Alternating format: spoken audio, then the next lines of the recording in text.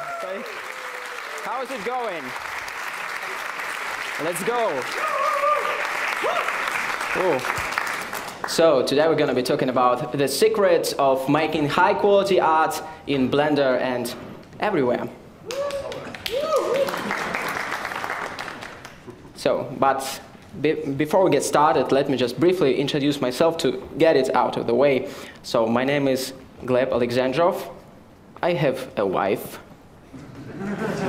a kid, a cat, a blog, Blender 2.8 test build, a Blind Guardian t-shirt, a useless Elo account, a useful YouTube account, some fancy renders, some renders that suck, the panic monster to help me fight procrastination, and a caffeine addiction.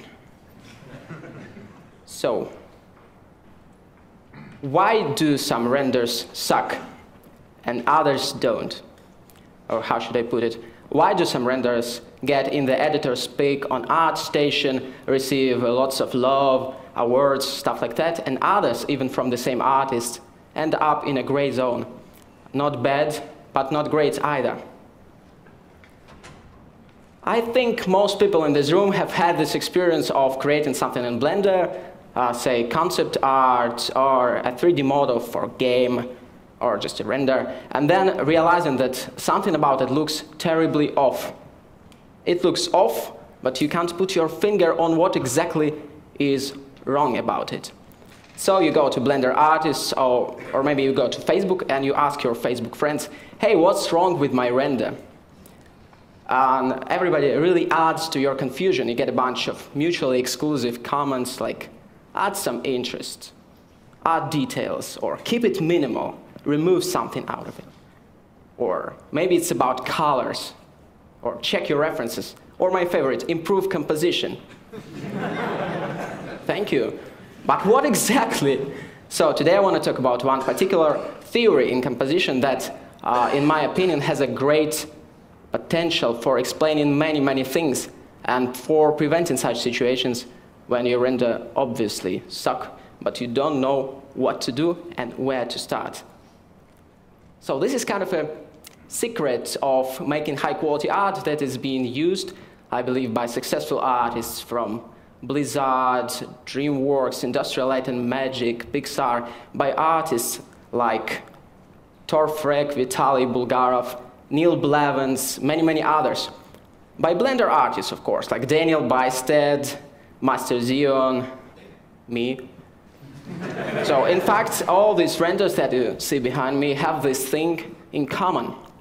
But before we begin talking about what the heck is this thing, let me just say, A, it's not a prescribed mathematical method. B, it works. C, how many of you guys have heard about Neil Blevins? By show of hands. 1, 2, just 2 people. All right. How many of you guys haven't heard about Neil Blevins? The rest of you. Especially for those of you who haven't heard about Neil. Neil is a professional 3D artist who specializes in robots, alien creatures, sci-fi landscapes, stuff like that. Now working as a digital artist for Pixar Animation Studios, Neil has a blog, neilblevins.com, where he's posting extremely useful tutorials on composition, on 3ds Max, on many things. So a couple of years ago, I stumbled across one of his tutorials that was called Primary, Secondary, Tertiary Shapes. And the main thought of this tutorial was that if your image has a nice distribution of big, medium, and small shapes, the resulting image will tend to be more pleasing to the eye. And once I read this tutorial, and once I saw these diagrams of the right and the wrong distribution of big, medium, small shapes inside the composition, I thought, well, that's great. I also love simplifying stuff like that. Like, arrange your big, medium shapes inside the composition like this, you win. Arrange it like this, you lose. And I wanted to kind of crash test this theory that Neil has planted into my head, so I took a bunch of top-rated works from CG Hub. Actually, these are from ArtStation. Back then, it was CG Hub, one of the most popular online galleries, like Pornhub for CG artists, if you know what I mean.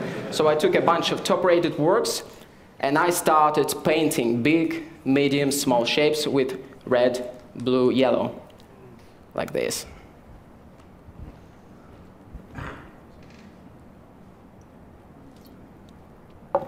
And after some painting, I started to realize that the distribution of shapes in all these images really looks similar. It really looks like what Neil has described in his tutorial. And I think that's a very important thing that helped me just in my work and had an incredibly positive influence on how I tend to do things. But before we ask what the heck, let's try to make sense of it. So, definitions first. Primary shapes are your big shapes. It's a kind of a shape that you see if you squint at an image. As soon as you blur your eye, it already reads. Secondary shapes are your smaller shapes that break up or sit on top of the primary shapes. Tertiary shapes are, again, even smaller details.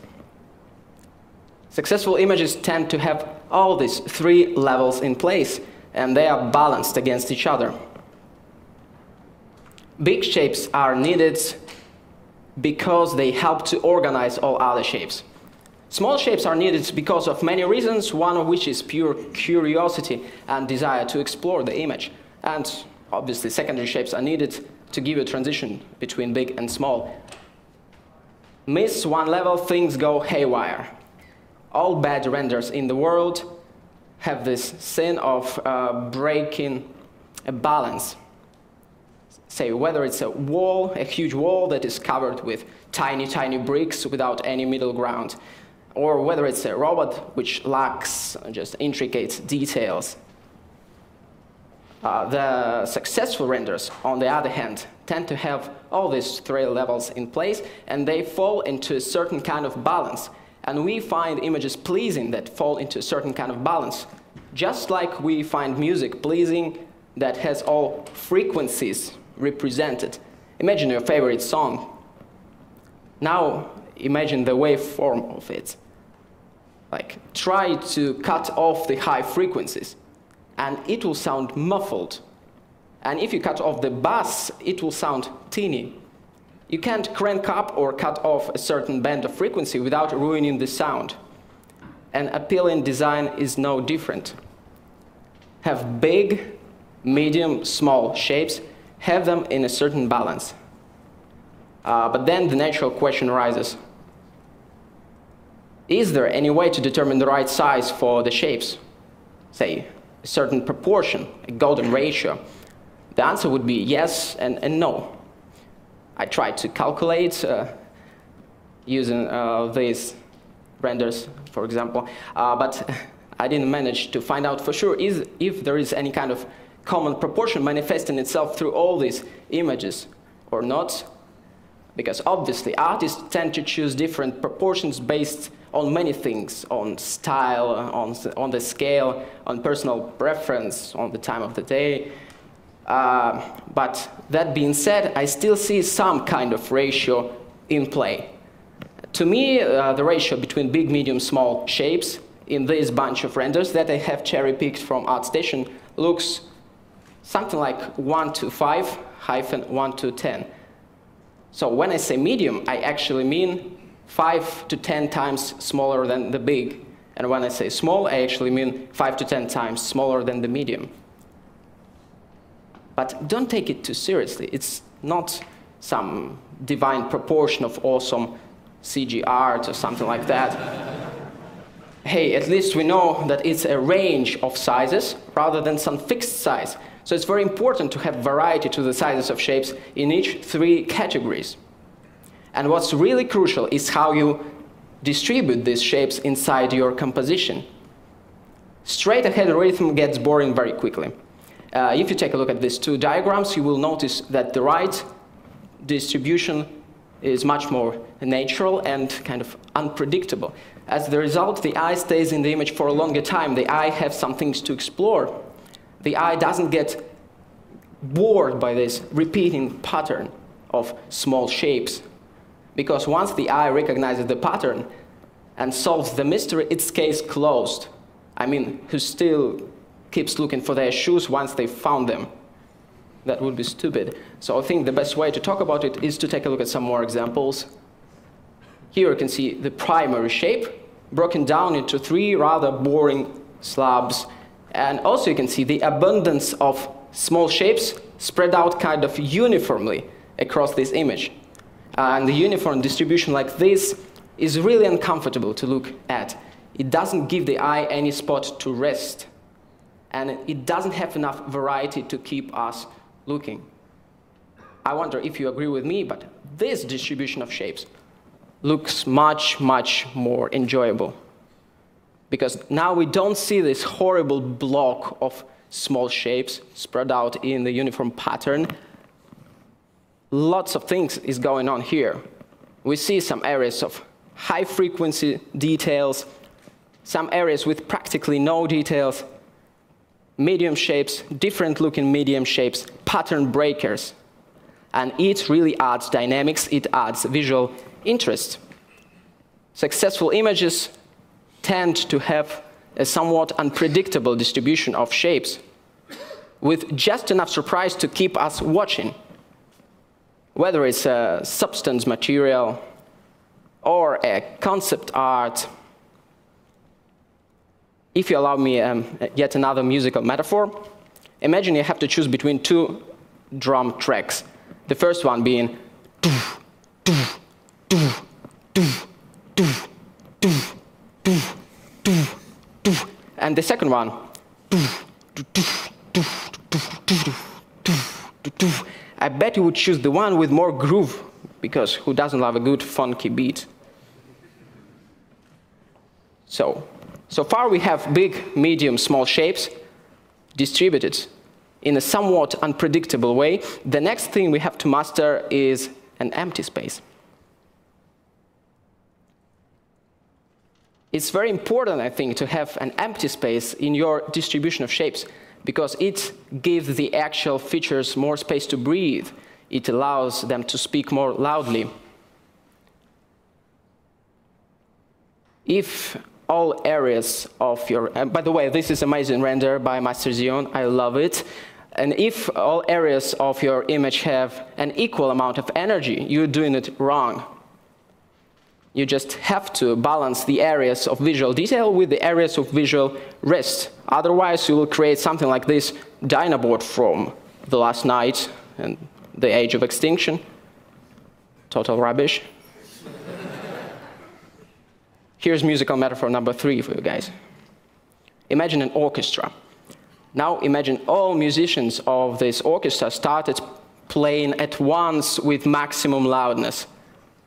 This would sound just like this Dinobot, if you know what I mean. You just have to balance areas of detail with the areas of rest.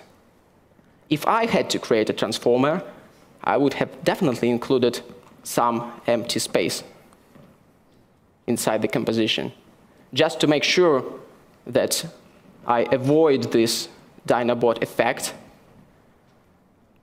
Great renders always have some negative space to balance the areas of density. Some renders have lots of negative space, just like this one by Torfreg.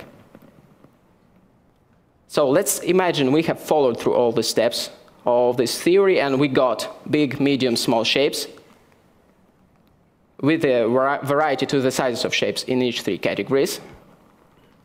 We have a somewhat unpredictable distribution. We balance the areas of details with the areas of rest. The benefit of doing all of this is having clumps or groups of shapes emerging here and there. And that's the 4th and final hallmark of high-quality art for today.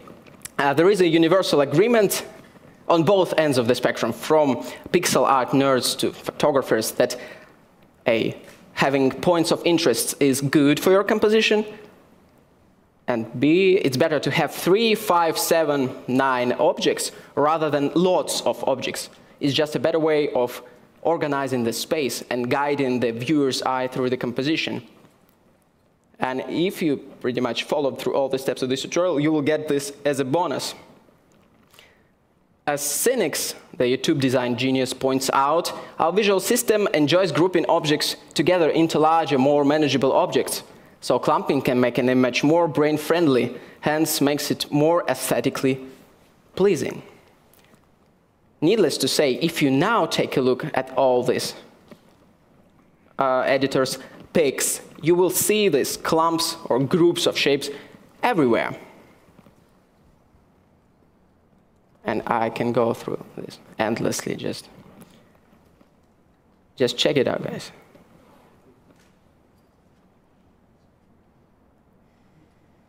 So, these are very important things to consider when you're basically making an image.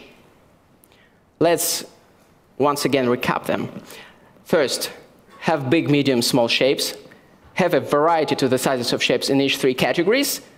Make sure that the distribution of shapes inside the composition is somewhat unpredictable and chaotic. Balance the areas of details with the areas of rest. And allow these clumps or groups of shapes to flourish. And of course, the rules like this are just guidelines, much like every other rule in design and composition.